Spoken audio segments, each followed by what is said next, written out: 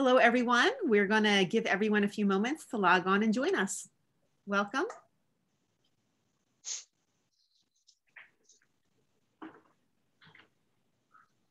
Welcome, welcome.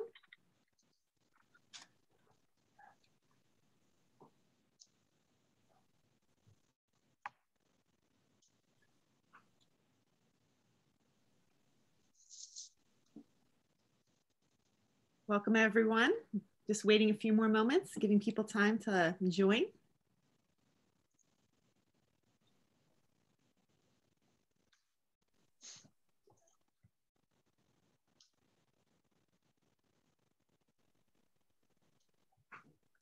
All right, we are going to get started. Hello, everyone, and welcome to Hawk Mountain Sanctuary's Stay at Home Speaker Series. Today's program is Ecological and Cultural Keystone Species, the Yurok Tribe's California Condor Project with Todd Barnell, Waste and Response Manager for the Institute of Tribal Environmental Professionals. Welcome, Todd. Thank you so much, Jamie. It's a real pleasure to be here and see you, and welcome to everybody who's here for the presentation. Thank you so much. My name is Jamie Dawson, and I'm the Director of Education at Hawk Mountain Sanctuary. And we're so glad everyone is able to join us today, or this morning, or this evening, wherever you may be viewing from. As you may know, Hawk Mountain is the world's very first refuge for birds of prey. And we continue to work hard to be leaders in raptor conservation, science, and education, locally and globally around the world. Hawk Mountain is a private nonprofit, and membership is the lifeblood of our organization. To all of our members out there, thank you, thank you, thank you so very much for your continued support. We literally could not do what we do without you, so thank you. And if you're joining us today and you're not a member, we like you anyway, and we hope that you consider becoming one in the future. Hawk Mountain hopes that everyone remains safe and healthy during these times of COVID challenges. And we love that we have the opportunity to provide our local and global community a variety of free virtual programming. But as always, Hawk Mountain greatly appreciates and depends on donations. Just so everyone is aware, today's program is being recorded. The video will then be accessible on Hawk Mountain's YouTube channel as a continued resource. We also have a link on our website that directly connects you to our YouTube channel. At any point during today's program, you can submit questions through the Q&A feature on the Zoom platform, and we've designated some time at the end of the program to take some questions from the audience. And we are so excited that Todd Barnell is joining us today all the way from beautiful Arizona to teach us about his work with the Native nations across the United States, and also to share with us a presentation by Tiana Williams that highlights the Yurok Tribe's California Condor Project. And before we go further, I'd like to take a moment to share some of Todd's background experience with our audience. Originally from Indiana, Todd and his partner moved to Flagstaff, Arizona in 1999, where he joined the Institute for Tribal Environmental Professionals a few years later. He is the manager of ITEP's Waste and Response Team and assists tribal professionals with their Superfund emergency response, solid waste, underground storage tank, and brownfields programs. Prior to joining ITEP, he worked as a welder, did PR for a music school, conducted field research on climate change and forest ecology projects, and managed a local office for the Nature Conservancy. When he isn't working, he is usually birding, gardening, or reading. Pretty awesome stuff you're involved with, Todd. So how did you become involved with the Institute for Tribal Environmental Professionals?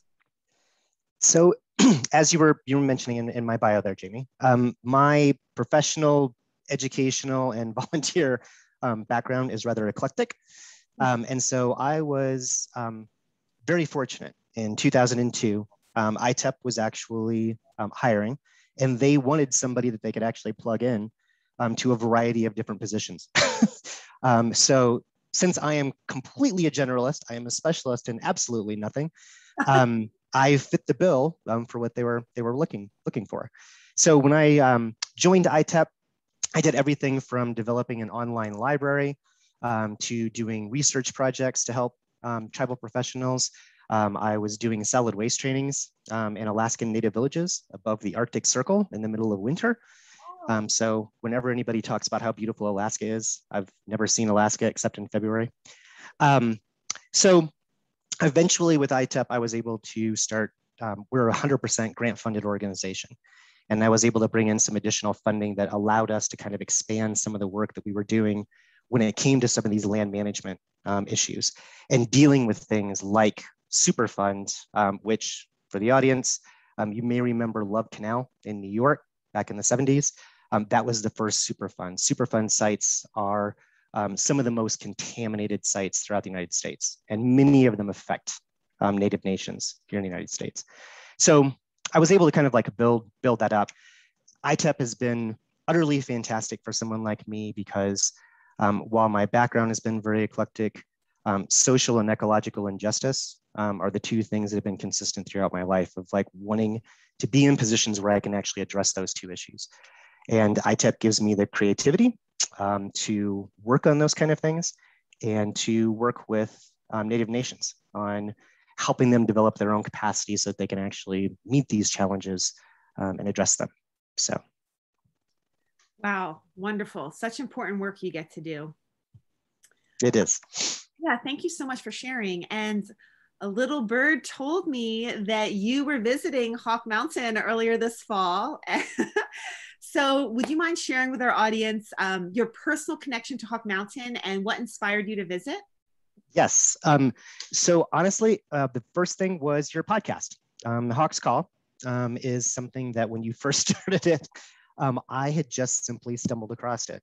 And one of the things that I do, which I'll talk about a little bit here later before we do the presentation, is my team and I, which there's only 2 people on my team, we actually put on a national conference every year called the Tribal Lands and Environment Forum. And as part of that, I always have some sort of wildlife presentation that's actually done during our closing plenary. And so ironically enough, right at the time that I was thinking, what in the world am I going to do for, because the last 2 years, we've done our conference virtually. Who am I going to have actually speak? And like, what's going to be the subject this year? And the day that I was like tearing my hair out and I couldn't figure out which direction to go, the Hawk's Call came out. And I was like, oh my gosh, I started listening to it and I was like, how have I never heard of Hawk Mountain Sanctuary? I was absolutely transfixed, listened to all the podcasts, immediately went to your website. I blew an entire workday, actually just going through your website and watching some of your past presentations. And I was not only impressed with the science and obviously the incredibly important work that you all are actually doing. What really got me was your commitment to diversity. I have never come across another organization that has such an incredibly high commitment to having diverse voices. And the fact that you've done such an amazing job of reaching out to women, as well as people of color and people around the world and different perspectives, I was absolutely transfixed. And as I was kind of like learning more about Hawk Mountain, I had not taken a week off of work in like 2.5 years. And so I made the mistake of not even going on vacation before the pandemic. So that really kind of screwed things up. Once I got vaccinated, once I kind of thought that maybe I had like a slight window of opportunity, I was like, I'm getting out of here and I want to go to Hawk Mountain. And I spent 6 days at Hawk Mountain. And what really tripped my trigger was I found out that you were actually doing International Vulture Appreciation Day. I love vultures. I love, love, love vultures. So even though it was my partner of 25 years birthday on that day, she was like, go, just go. Gave me permission to miss her birthday this year. And I had an absolutely fantastic time. And that's when I started thinking, California Condors, Yurok Tribe, that's what I'm going to do for my conference. So I kind of learned about Hawk Mountain and completely fell in love with you all at exactly the same time that I was trying to figure out what I was going to do for my own conference. So it was a lovely combination actually of different things coming together at the same time. I love it. I love that story and love the Hawk Mountain shirt as well. So thank you. Had to get one. I love it. Thank you so much for sharing that. And I love that connection. And oh man, I cannot wait to hear about the California Condor project. So Todd, I'm going to turn it over to you for your presentation. Okay, perfect. So thank you again, Jamie. Thank you to everybody at Hawk Mountain who makes this possible. Thanks to all of you who are actually taking the time. What I'm going to do today is I'm actually going to share with you a presentation that was done by Tiana Williams. She is the wildlife director at the Yurok Tribe, which is based in Northern California. And as I mentioned, what I have been doing for years is ending our conference with a presentation that deals with some type of wildlife conservation that is being done by a tribal nation. And that may seem a little bit strange because, as Jamie was mentioning in my biography, what I work on and what my conference is actually focused on addresses things like Superfund, contaminated sites, waste issues, emergency response. We don't do wildlife. However, many years ago, I was actually kind of thinking to myself, when I end these conferences, I would really like to do something that kind of brings us all full circle.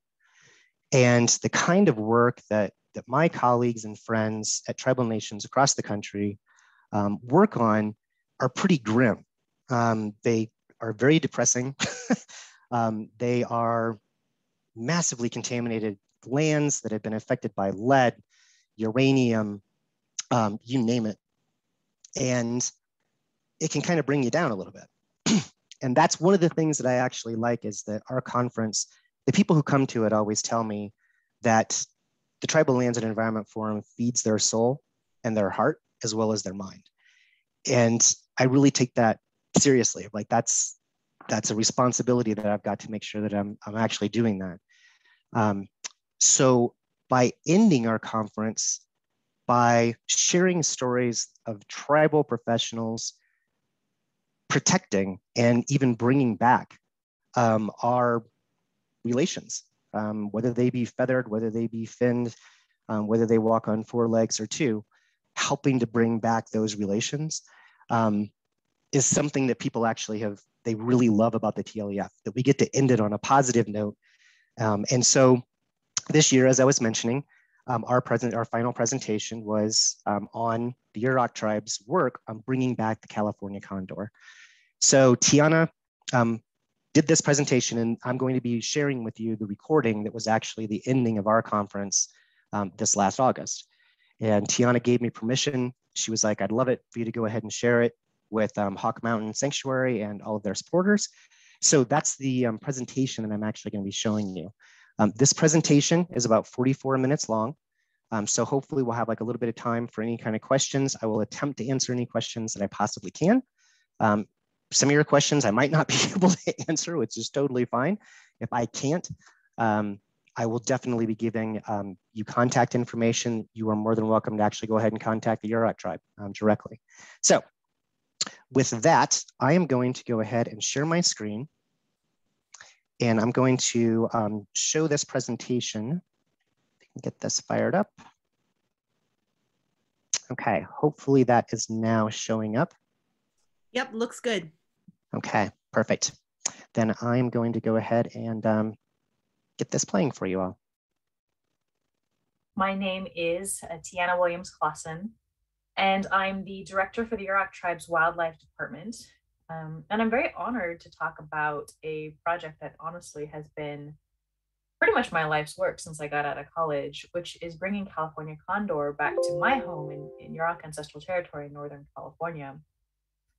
And I'm hoping to be able to, by the end of this presentation, really explain how this is both cultural and ecological restoration in the Pacific Northwest, and to just really highlight the different partnerships and the different disciplines that have been able to make this happen. So I'm going to start with a bit of an introduction to the bird itself, just in case you're not familiar with California Condor. They're actually the largest land-based bird in North America. They're pretty cool. They've got a wingspan of 9 to 9.5 feet, and they can weigh as much as 25 pounds. We say that their lifespan is unknown because we just haven't been studying them long enough to know how long they live, and they live a very long time. We do know that their near cousin, the Andean condor, can live as much as 80 years in captivity, and we would expect something pretty similar from a California condor. So that's pretty cool. Ecologically speaking, environmentally speaking, they serve the role of a giant obligate scavenger. So basically they're a vulture. They're kind of probably a bit of an analog for some of the people who might be here. They're a cleanup crew of our environment. They go across the landscape and help the decomposition process for those animals that might otherwise not be able to be broken down and re-enter the system, making them a very important part of our system. They haven't actually lived in Yurok country for over 100 years now, so that's an environmental niche that's been empty since their disappearance. They are a monogamous species. They form lifelong pair bonds, really focusing on being good parents, laying only one egg every other year, and then actually staying with that chick for the full 2 years of that cycle before they send them off on their own. They'll incubate the egg for 56 to 58 days, and the chick won't actually fledge for 6 to 7 months. It won't reach full maturity until 6 to 8 years, which is very, very, very slow for a bird.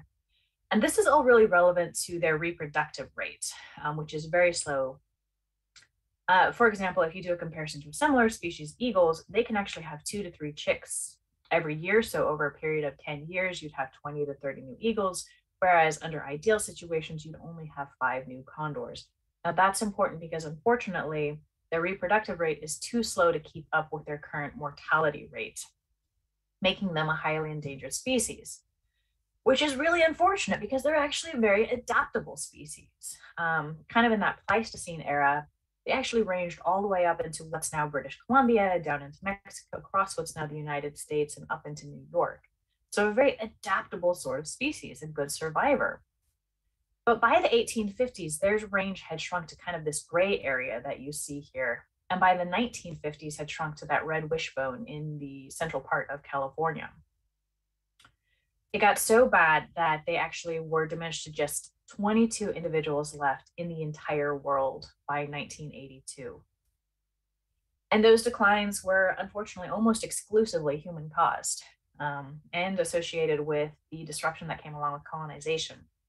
So one of the major impacts was a reduction in megafauna, the large game that they prefer, so deer, elk, bears, seals, and sea lions, all of which were impacted by the much larger human influx, but were also impacted by market harvest, which killed a lot more animals than needed to be killed and decimated these populations.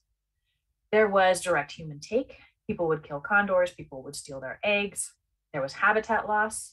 In our region, that meant the raising of our old growth redwoods. They rely on them for nesting and roosting. And also the loss of our capacity to maintain our prairie system, which we used to do extensively through prescribed burn, but a capacity that was taken from us when we were forced off of our lands.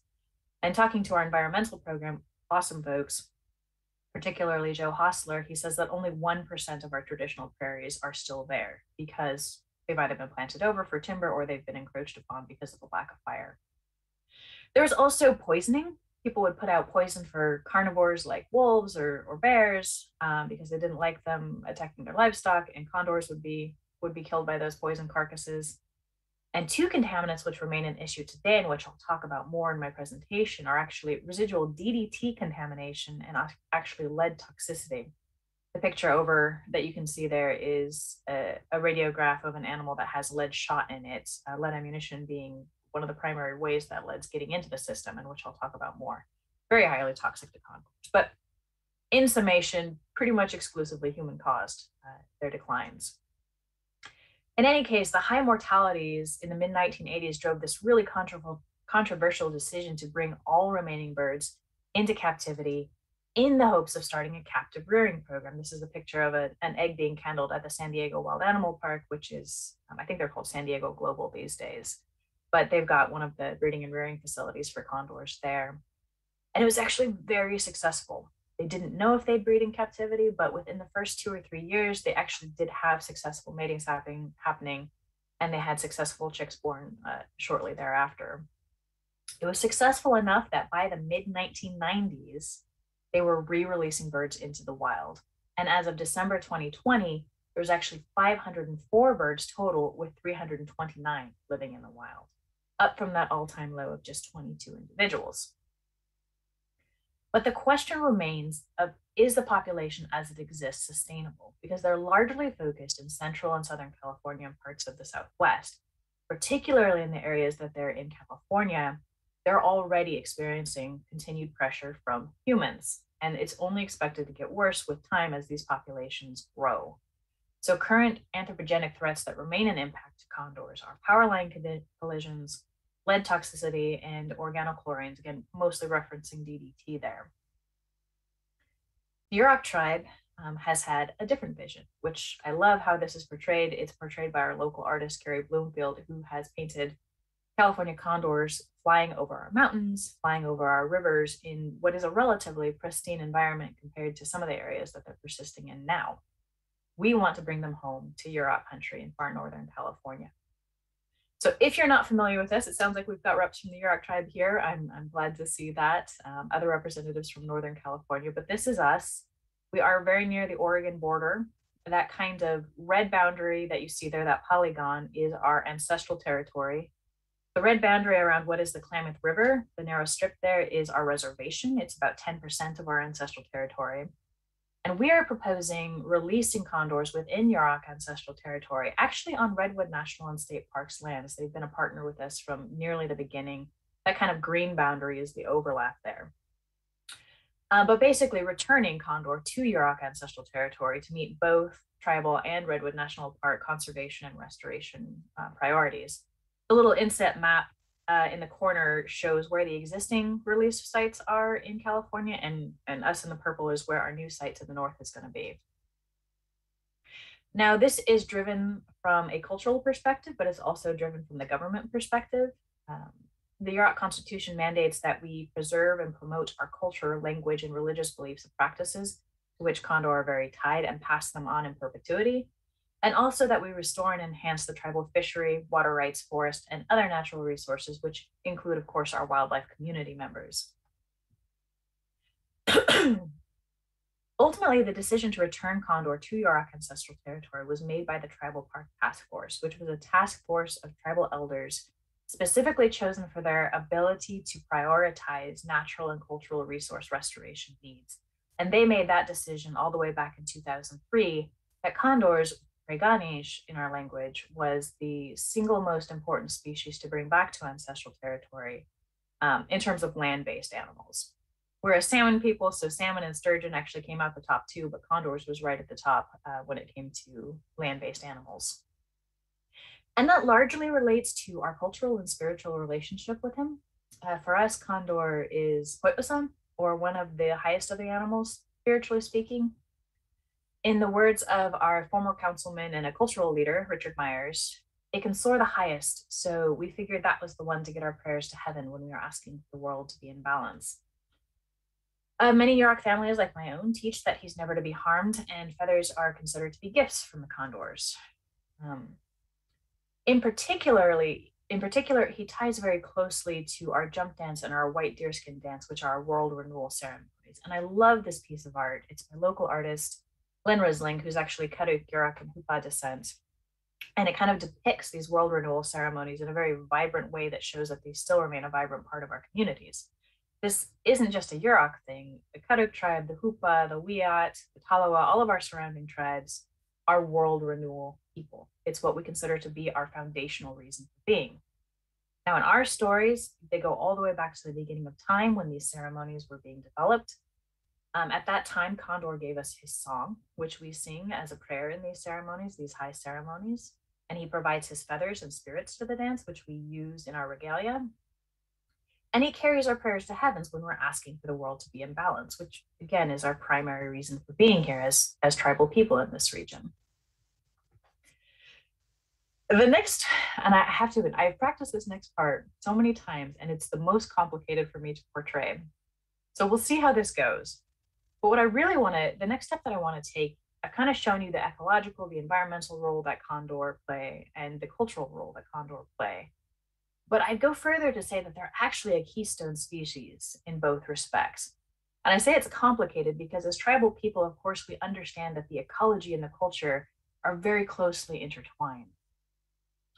And so it's hard to differentiate these two steps. But an ecological keystone species, at least by some definitions, is of course a species that seems to have kind of a larger impact on its environment than might be explained by its relative population. And a cultural keystone species is one that really drives the cultural narrative of a region. These two things cross over in two ways, I'd say, both in the way, but I'd say actually primarily in the way that we relate to condors, the relationship that we have with condors, between condors and humans, and with humans and condors. And I'm going to go into that a little bit more. One of the ways that condor really serves as function as kind of a keystone species is as an indicator species. To have a healthy and abundant condor population, you have to have a healthy environment. If you don't have a healthy environment, you don't have a healthy condor population. And so a lot of the things that went into reducing our condor population have impacted the system as a whole, including the Yurok people. So there's a lot of ties and parallels between condors' extirpation in our region and our near extirpation in our region. And things like, including like reduction of that megafauna that they relied on. We also relied on that megafauna and existed in relationship as caretakers and recipients of their lives. They, as a lesser species, suffered from human take. People killed them. We were considered lesser, and we suffered under massacres and the theft of our children so that they could be rewritten into a new paradigm that was better. Of course, that's not better. They suffered under habitat loss. We suffered removal from our home, breaking connections from both cultural and ecological ties that we had. They suffered poisoning and contaminants like DDT and lead toxicity. And of course, there's a whole host of new toxic elements introduced with colonization. For us as tribal people as well. So there's just a lot of parallels that as our world was so heavily disrupted, condors were extirpated and we were brought to the brink of extinction. It's actually exemplified through a very clear parallel between kind of our condor vitality and our cultural vitality. Because as condors were disappearing from our landscape in the late part of the 19th century, early part of the 20th century, so did we come very close to losing our white deerskin dance depicted here in the early part of the 20th century. And as a reminder, this is one of our high ceremonies and representative of who we are as tribal people, as world renewal people. So that's a big deal. We actually hadn't danced it since the early part of the 20th century through a combination of reasons. One, of course, it was illegal to practice tribal religion. Two, we had lost access to a lot of the lands that these dances are reliant on. Our regalia had been taken from us and poisoned and put in museums. And unfortunately, we weren't that healthy because of all the disruption that we had experienced. So we didn't dance for many, many, many years. But in the early part of the 21st century, starting before that, but really getting implemented in the first part of the 21st century, we reinstituted this dance, particularly under the leadership of one of our eldest of elders, who was one of the last who'd actually danced the white deerskin dance in his youth. And there's a couple of connections to condor here. I mean, obviously there's that we use their feathers in the regalia, and so that's an important condor connection. But another was, and when I'm learning about this, I'm learning from an elder, from someone who I look up to as very wise and knowledgeable. And he tells me that this eldest of elders said, we're going to start with a condor song because it's one of the most important parts of this ceremony. And this elder that I'm talking to and who I respect and admire tells me, I didn't even know condor was a part of these world renewal ceremonies. And that's because it had been so long since we'd had this dance, but also because it had been so long since we'd had condor as a regular part of our community, that we were very much at risk of not only losing that relationship, but even losing the remembrance of that relationship. So there's a very clear tie there between our cultural restoration and our condor restoration. There's the second tie that I was mentioning was that it was actually about that same time that our tribal park task force was making this decision that we needed to bring condor home. And that ties to our cultural revitalization. That ties to rebuilding ourselves as a world renewal people. We never lost that capacity, but we certainly struggled in our ability to implement it. And so condor was decided as this representative of world renewal to be a really excellent case, kind of a flagship species for getting wildlife restoration going in general for the Yurok Tribe. They, in fact, were the flagship species for the Yurok Tribe Wildlife Department, which got started in 2008 with the aim of bringing condor home. So now these dances are healing the world again, and we are actually on the brink of restoring condors. I said that we started as a department in 2008. It's now 2021. We're looking at reintroducing condors to our landscape next year. It's been a long process, but I'm just very excited that we are getting there. And so all of that stuff was actually very heavy. And I just want to, I think, take a step back, get back into our human selves again, and talk about the nitty-gritty of how we got here and where we're going and what we're doing to reintroduce condors to our region. So I'm going to start with a brief history of our project. In other words, how did we get there, and then move on to our next steps from there. So like I said, we got started in 2008. It was actually through funding from a U.S. Fish and Wildlife Service grant to begin habitat analyses, because while we knew as tribal people that they had thrived in our region, one, that wasn't probably enough for the federal government, and two, we ourselves wanted to be sure that those things that had caused extirpation in our region weren't still going to keep condors from being able to thrive in our region. So some of the major questions that we aimed to answer was, is there available habitat for condors to carry out necessary life history activities? Will marine mammal-derived organochlorine contaminants limit recovery in Northern California? Again, primarily referencing DDT and their offshoots. Will lead limit recovery in Northern California, referencing that lead ammunition problem? And what are the attitudes of Northern California hunters, and will they accept non-lead ammunition as a viable alternative? So I'm a GIS nerd, so I'm pained by how quickly I'm gonna go over this, but really that's what we did. We did a GIS analysis looking at their life history needs, focused on nesting, on roosting, on foraging, and on flight corridors. And a lot of that is reliant on terrain that not even the worst catastrophe, human-caused catastrophe in any case, can change. And so a lot of those habitat requirements still remain strong in our region. The big if was whether our food resources would be abundant enough, but thankfully conservation has changed in this country quite a bit since condors were first extirpated. And a lot of those species that have been greatly diminished are instead greatly rebounding at this point. So there's ample high quality condor habitat in Yurok country at this point. The next big component that we looked at was the threat from DDT. So of course, most here probably know that we stopped using DDT in the 1970s. A lot of you are probably familiar with Silent Spring and brown pelicans and things like that. But DDT, and since we've banned DDT, there's actually been a lot of positive response from our wildlife community members. But condors are still being impacted. And that's because DDT is a persistent organic pollutant, lasts a long time in the environment, and it's also lipophilic, so it's fat binding. And it binds to these long-lived blubbery animals like seals, California sea lions, and whales, which bioaccumulate over their lifetime. Now, while they're out and about and doing their thing, it's not such a big issue, but when they die and are stranded on our beaches, they then become condor food, and they then become these kind of DDT bombs. And the issue with DDT, of course, is that it is an eggshell thinner. This is an example of a healthy egg that is not impacted by DDT. It has what's called the surface crystalline layer that offers integrity and strength to the egg. This is an example of an egg that is impacted by DDT, a condor egg, and it's lacking that surface crystalline layer. So without that, that egg breaks easily, and it also loses a lot of water. Without human intervention, that egg will die, and a lot of times even with human intervention, that egg will die.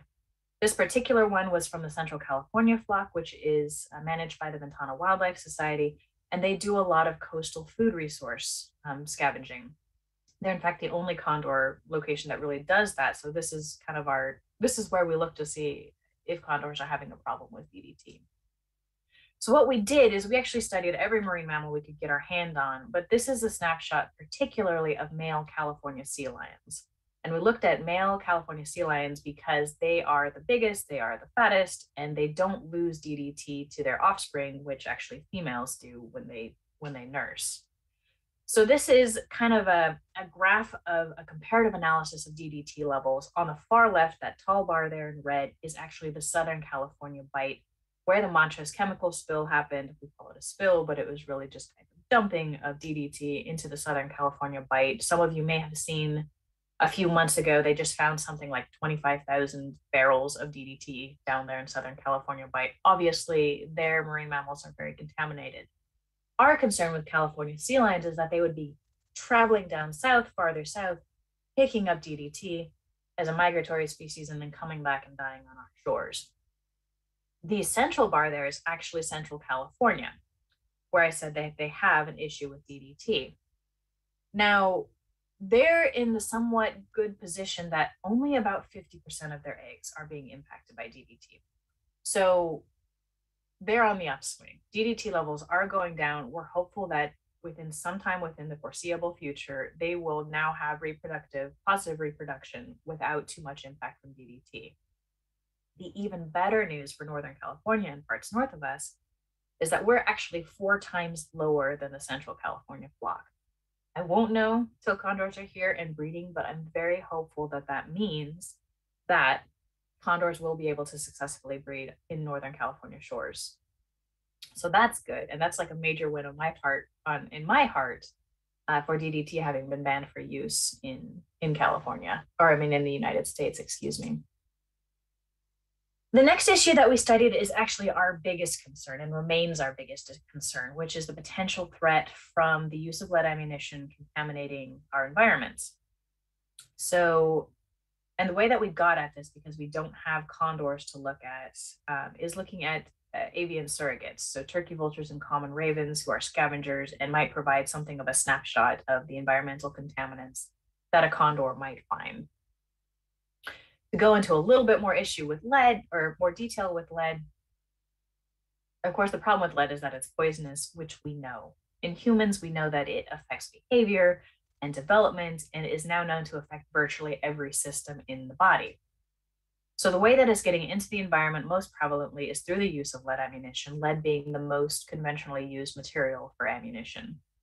Now, lead is a very effective ammunition, which from my perspective as a hunter and coming from a hunting family is very important, because that means it's got lots of good knockdown power for an animal. You get a quick, clean kill. But the issue is that it fragments heavily on impact. This is a picture of a deer thorax it was killed with a 7mm Remington Magnum. And you can see that there's actually 547 lead fragments within this deer thorax. A piece as small as the head of a pin is enough to kill a condor. So if these lead fragments are getting into a gut pile and the gut pile is getting left behind, which is pretty conventional, that should be good food for scavengers. That's actually a really important role that hunters play, but not when it's contaminated with lead like this. So, like I said, lead is the most conventionally used material for ammunition, and so we expected that there would be a problem. These are our results, particularly looking at turkey vultures. Again, we're the leftmost bar there. It's green and it says 24%.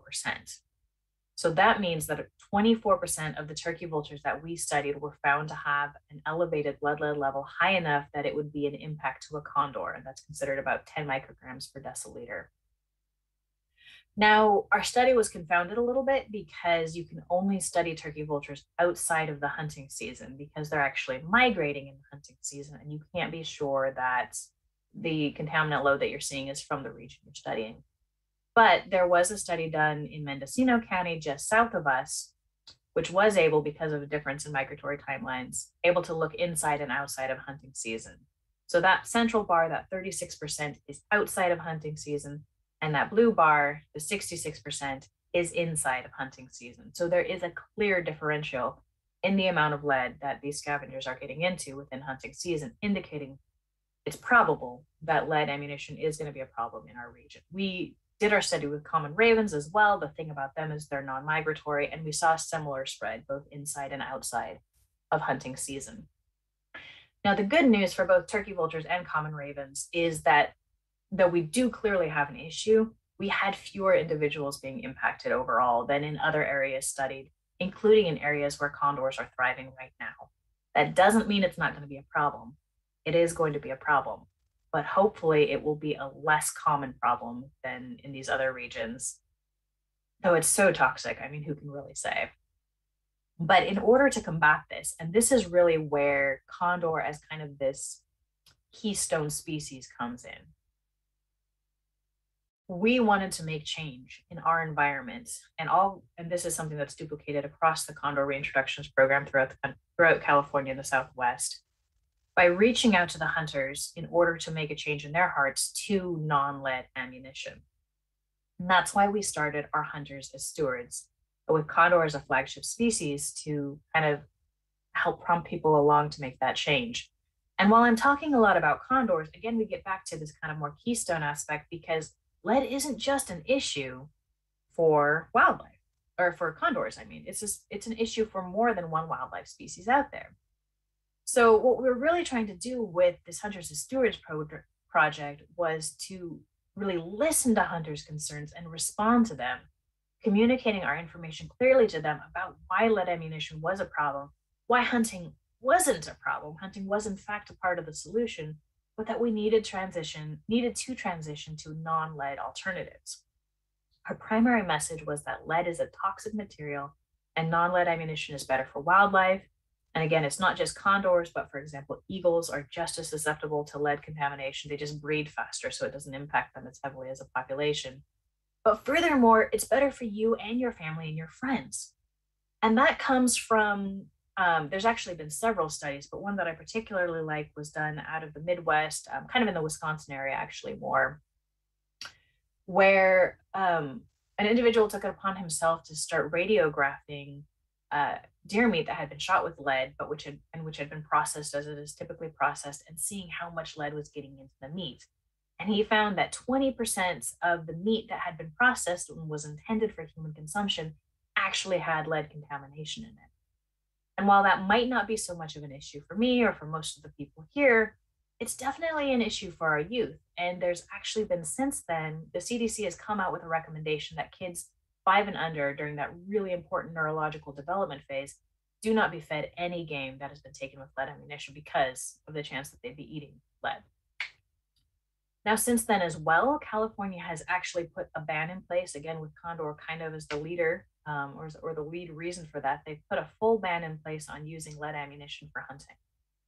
And as you might expect, I mean, myself, like I said, I'm a hunter. I come from California. I come from probably one of the more conservative parts of California, I'd say, in Del Norte County. It was very controversial within the hunting community. While within our Hunters as Stewards project, anywhere from 85 to 95% of the individuals that we were talking to said, absolutely, I get it, I'm gonna make the switch.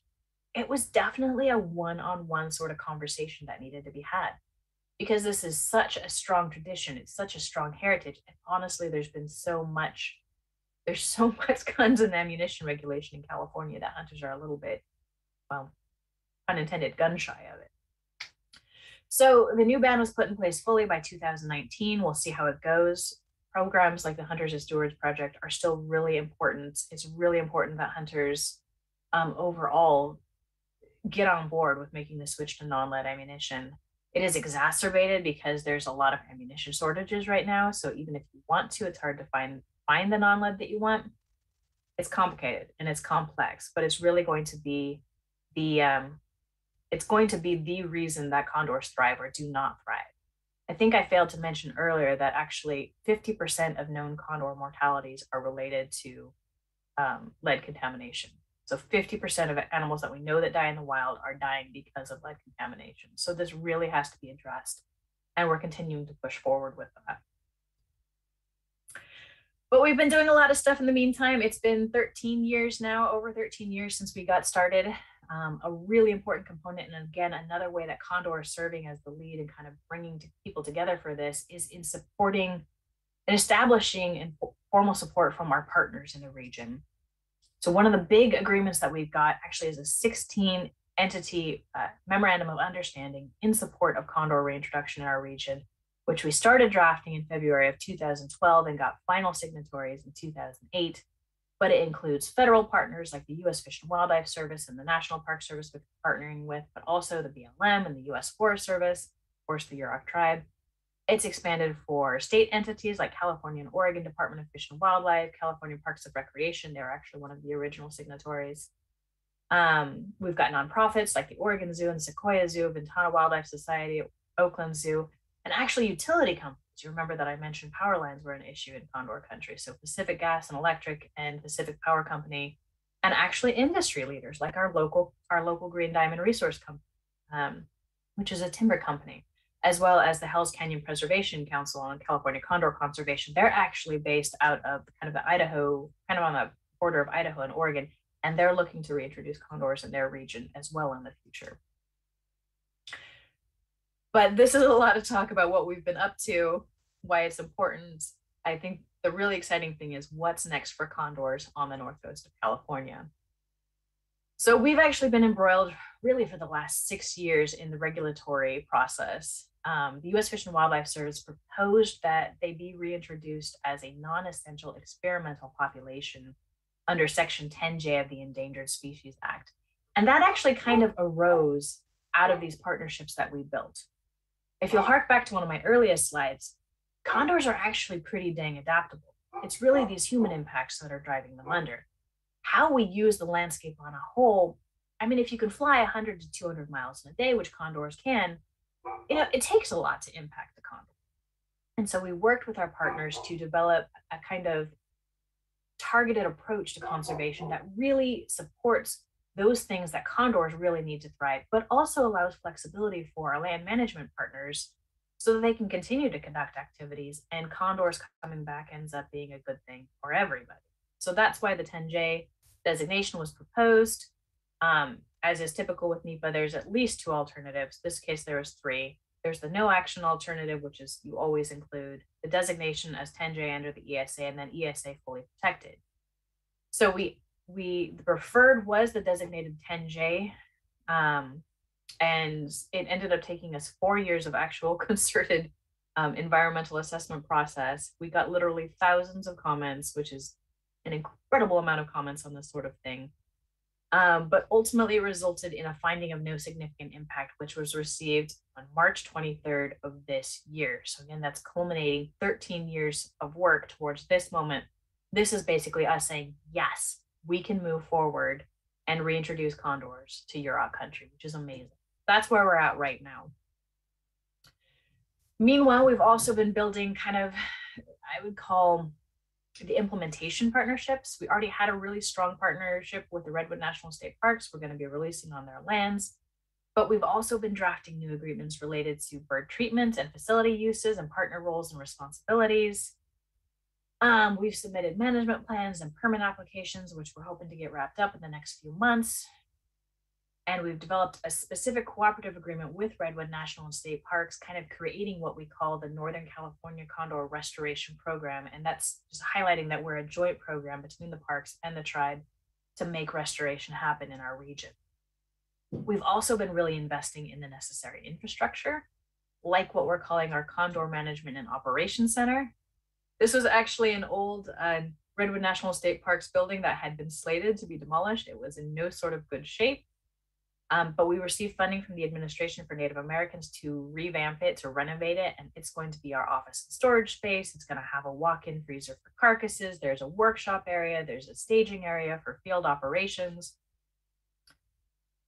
We've also been working specifically with the Sequoia Park Zoo to develop a local treatment facility. They're based out of Eureka, California, which is very close to where we're at. And what they're doing is building one of these, which is a condor quarantine and treatment facility for those birds which might be injured or need, for example, chelation treatment for lead contamination. I don't think I said that either, but that's primarily our first line of defense against lead contamination in these birds is chelation, which it gets the job done, but it's hard on the birds, so we still want to get lead out of the environment. This is kind of a schematic of what they've designed. It's going to be on their properties. It's going to have multiple rooms so that if a bird needs to be very isolated, it can be, but it can also have community because they're a very community-oriented bird with the bird next to it. We're also, I say finalizing the design of the release and management facility, but we're pretty much there at this point. it's going to look something like this. And this is actually the release and management facility at Pinnacles National Park. It's one of the management organizations. It's comprised of 3 components. There's the flight pen, which is kind of that big open space and where birds spend the majority of their time. The observation room, which, as you might guess, we observe the birds. We can do it unseen through one-way glass. We got to stay really quiet though. And it's also kind of where we process birds if we need to lay hands on them to repair transmitters or check blood lead levels. The third component is the double door trap. It's kind of that little square you see in the front. And I always think of it as kind of a funnel. You can put a carcass in there and either lure birds into it and then funnel them into the facility, or when you're ready to release them, lure them into it and let them go out of the facility. This is an example of the same at the Ventana Wildlife Society. And this is actually something closest to what we'll be creating. It's really neat because on the one hand, it's fully mobile. So that if for some reason the site we've picked isn't going to work out, we can pick up and move it someplace else. It's also entirely fireproof, which is going to be really important with the upcoming, fire's already incredibly terrible in California right now, the whole West Coast. It's only going to get worse. And for example, Ventana has lost several sites to fire. They're actually rebuilding right now from fires that swept through last year. So this sort of setup is going to be really important for the long-term longevity of this project. We have actually broken ground, which is super exciting. That happened just back in July. I've been waiting for this day forever. And we're hoping to be able to be releasing birds in spring of 2022. A lot of people are very interested in our management and release strategies that we're going to be implementing. So some of those are that we're hoping to get 6 birds per year. Actually, these are birds that are going to be juvenile birds coming from the rearing facilities. They're going to be about 2 years of age. They'll be allowed to acclimatize in the field release management facility for several months to kind of get them used to their new home and kind of hone it in as this is their new home. Releases will occur as pairs or singly. There's a couple of reasons for that. The one is we want to make sure that individual birds are doing well. We can put really focused attention on them as they move out. But 2, it also means that there's going to be birds left in the facility, and they are very community-oriented birds. So this helps keep these young birds close to home where we can keep a good eye on them. We're hoping to be able to bring in mentors from the zoos. So these are older condors that for some reason can't be released, either injury or they just didn't do well in the wild, but who still have a lot of value as individuals and as teachers of these young birds about how to be condors.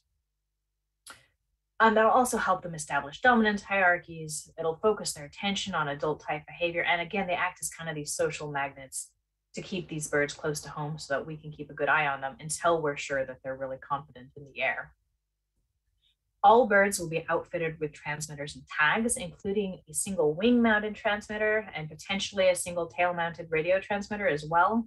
We're actually looking at a combo sort of transmitter, but this allows us to conduct both broad range sort of analyses. So where they're going across the whole landscape, what are their home ranges, what risks are they encountering, what sort of habitat are they using, what sort of resources are they finding?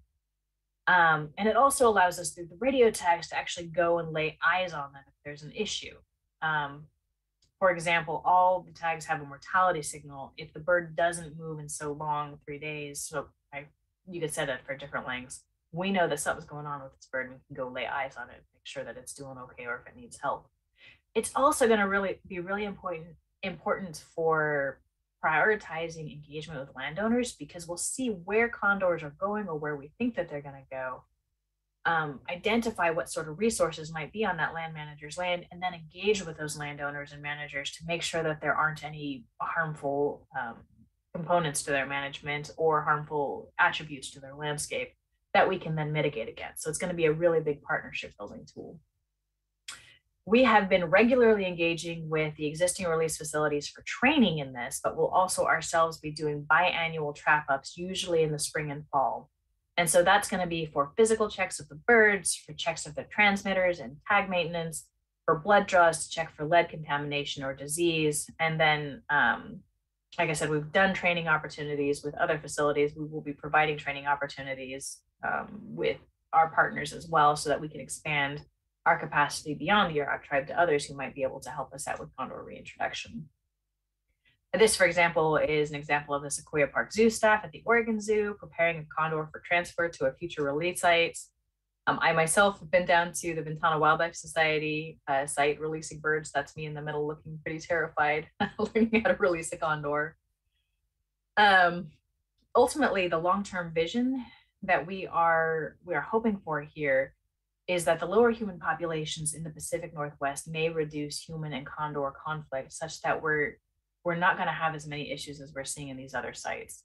I don't know if that's going to be the case. The proof is going to be in the pudding, but that's what we're hoping for. We're kind of, with a target of 6 birds per year, that means that we're looking at 120 birds released over 20 years. We will be suffering mortalities there. We will be getting reproduction as well. So we'll see how many birds that actually means, but that's our target. And also we see Northern California as kind of just the next phase in condor recovery, representing a gateway to the Pacific Northwest.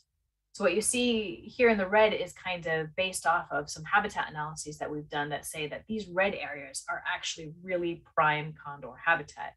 So yes, we're releasing them just south of the Oregon border, but we're hoping that they will expand not only further into kind of our Northern California ranges, but up into the Pacific Northwest, up along the coast, up along the Columbia River, where we know that historically they were, and we'd like to see them again. Ultimately, our goal is to have birds without tags that we don't have to manage and are free flying and healthy and abundant throughout the Pacific Northwest. I always like to close with this just because it's really important to me as a tribal member that this is restoration across generations. I am, of course, doing this for my elders.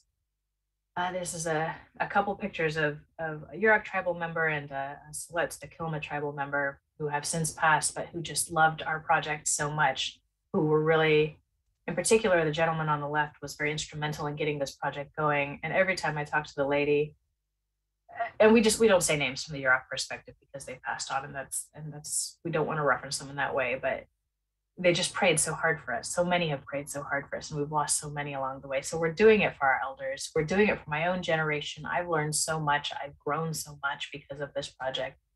I myself am really excited to be doing it for the next generation. This is a picture of my baby doll when she was just 9 years old. She's going to be the first generation of Yurok children who grow up with condors in their sky. She's never going to have them missing from her heart. They're always going to be a part of her community.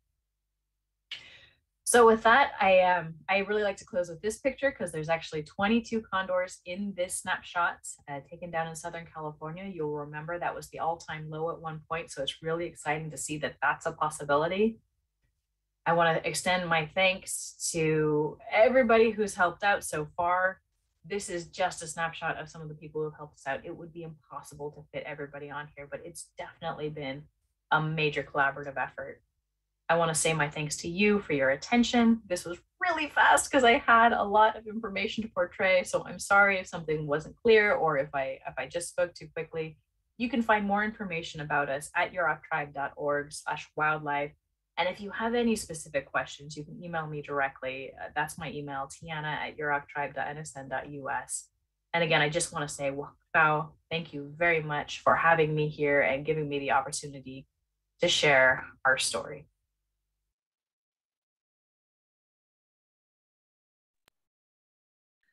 That was amazing. Wow. I sincerely hope all of you found that of interest and as inspiring as I did. And the first time I actually saw that, I was actually live with Tiana when she was doing this as part of our conference, and it was a little difficult for me, anyways, because I was the moderator. I was in your position, Jamie, and I was crying at the end of it. So I was a really crappy moderator on that day. So, but I do honestly hope that all of you in attendance today did find that of interest. And I'm happy. I mean, I realize that we're kind of bumping right up against our time, but if anybody did have any questions or comments or anything that you would like to share, I am happy to try to answer or respond to any of that. Todd, I just wanted to share a comment that came in She says, "Thank you, Todd. I am at a loss for words. Amazing." And I just think that I just want to share that. I feel that way too. Just said, what an impactful presentation. So moving. So I don't see, let me see, here's the comment. Outstanding, like the comparison between her tribe and the bird. Yeah, just fascinating, super fascinating. Yes.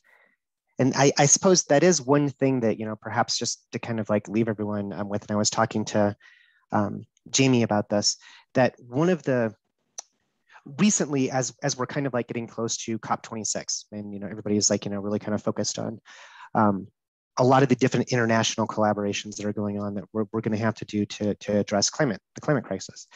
I've been very excited to actually see Indigenous and Native people and nations being represented at the highest level and actually having a chance to express their voice.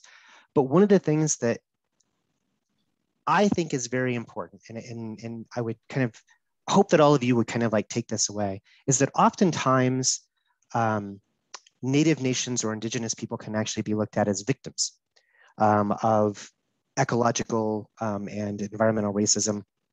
And that's true, but then, we're all actually victims of an awful lot of the damage that's been done to our ecology around the world.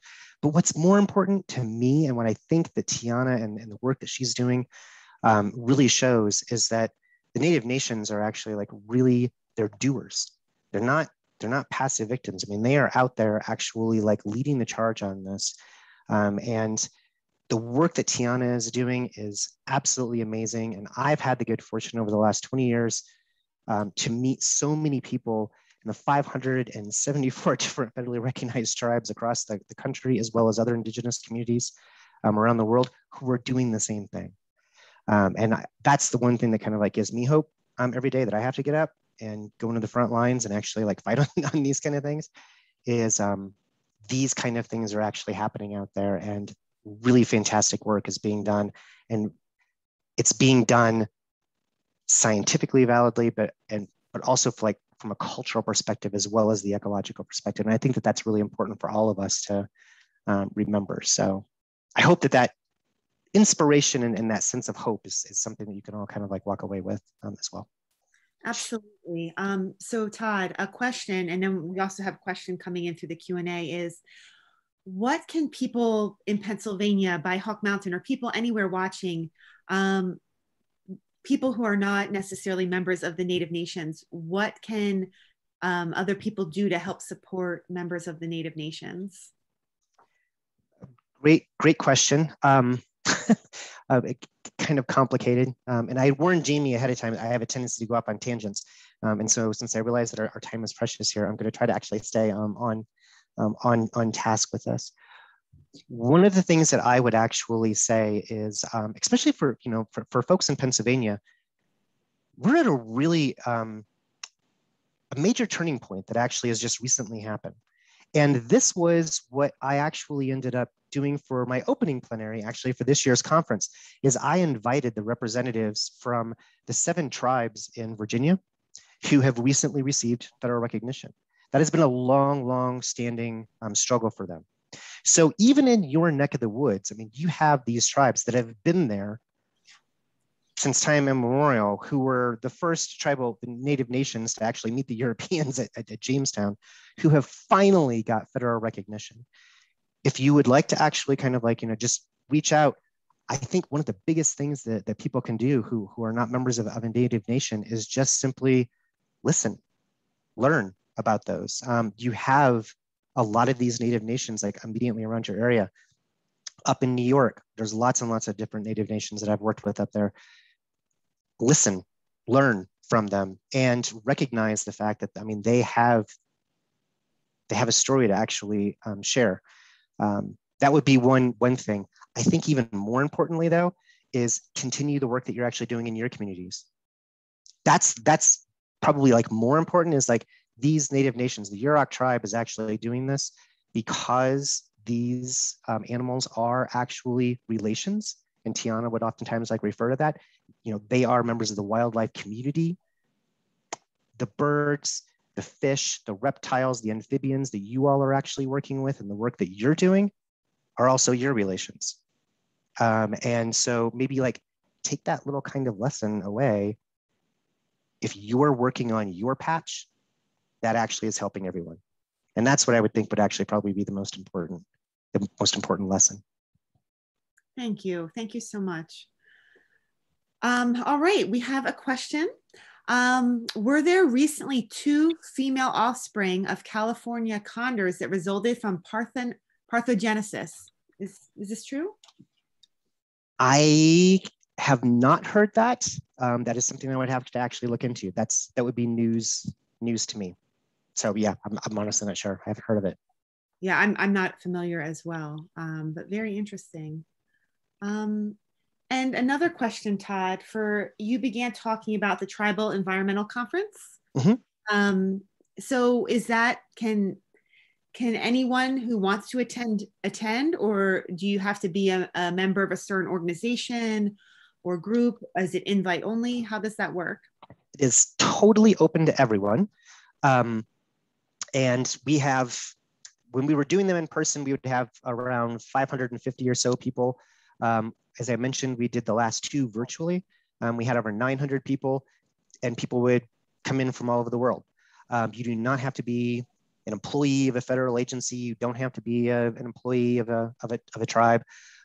We have everybody from local conservationists to college students that actually come to it. One of the things that I will actually do is, Jamie, after this presentation, I will send you a couple of links so that you can go ahead and send those out to everybody who had registered. Yes. I will send you the Yurok Tribe's wildlife page, so you can actually go check out some of the awesome work that Tiana is doing. I will send you the link to the organization I work with. And one of the things I'll do is I'll actually send direct links. You can go and actually watch all the recordings from the 2021 Tribal Lands and Environment Forum, as well as the 2020, since we did both of them virtually. I'll warn you right now, most of them are probably actually going to be, I mean, unless you're really, really interested in underground storage tank regulation, might be a little on the boring side. But I do want to kind of mention that because we were doing these virtually, it opened up certain possibilities. For my 2020, I actually had Robin Wall Kimmerer as my opening plenary speaker. And many of you may be familiar with her. She is the author of Braiding Sweetgrass, which is, right, I think, one of the most amazing books ever written. I would highly recommend that to all of you. And she was an incredibly gracious and beautiful person who gave a really fantastic presentation. So you can actually go for free and actually watch that. So. Thank you so much. Yeah, I will definitely forward all those resources and links to everyone who registered. And actually, we have a comment from Miss Bree Bennett. Hi, Bree. In response to the parthenogenesis question, she said, the parthenogenesis in California condors was just published in Animal Heredity today. Hot off the press. Brand new. Sorry, she said it's the Journal of Heredity. So I don't feel bad I didn't know that because I did not yet. So yeah, that's fascinating. That is fascinating. I can't wait to check that out. Thank you, Bree, for sharing that. Very much so. Thank you. Yeah. So Todd, I just thank you so much. This was absolutely amazing. Very moving, so inspiring. Thank you for your time. Thank you for your passion and all the energy, all these positive things you're doing. And please extend our sincere gratitude to Tiana as well for, sharing her presentation with us and, allowing us to record it and share it with a wider audience online as well. So thank you so much. I certainly will. And thank you to Hawk Mountain. Thank you, Jamie. And thank you to everybody who actually attended. I really appreciate the opportunity. Oh, absolutely. Thanks to you. And, I do have to end with promoting some upcoming programs we have at Hawk Mountain. So it's fall migration. We had some great flight days this week. Come visit us. We have lots of free programs, including live Raptors Up Close programs throughout migration weekends. This Saturday, the 30th, we have Halloween from 2 to 4. And even though it might be a little bit rainy, it is indoor. You don't want to miss it. Lots of owls, lots of cool interactions, and also lots of candy. This Sunday morning, we have yoga on the mountain. which we typically have the last Sunday of every month. So check that out. Wednesday, November 3rd, we have our Wee Ones Walk. Lovely Leaves is the theme. And then we have 7 p.m. Actually on the 3rd, we have another autumn lecture series webinar, and that is Acoustic Bat Survey Kiosk for Public Outreach and Research. And that is focusing on the bat kiosk and research being done at Hawk Mountain. Saturday, November 6th is Eagle Day at Hawk Mountain, which I don't know, Todd, if I had to choose between IVAD and Eagle Day, oh, that's a tough one. That's a tough one. They're both two of my favorite days. That's all I can say. You don't want to miss that. We have live eagle presentations at noon and 2 p.m. guaranteed to see bald eagle and golden eagle up close and personal. And then also on the 6th is our last autumn lecture series for the season. And that is on site in our visitor center gallery with our own Rebecca McCabe, uncovering the mysteries of the snowy owl. We have some children's basket weaving workshops coming up on the 7th, and then also an adult basket weaving workshop on the 14th. Homeschool happenings, animal behavior on November 17th, and our next stay-at-home speaker series is on November 18th. Kikoldi, the story of the raptor count site within the Central American Flyway, connecting North and South America. So that's what's in store at Hawk Mountain. Thank you all so much for listening. And Todd, again, much gratitude to you. We hope to see you all again on the mountain soon. Have a good rest of your day or evening. Bye for now. Bye-bye.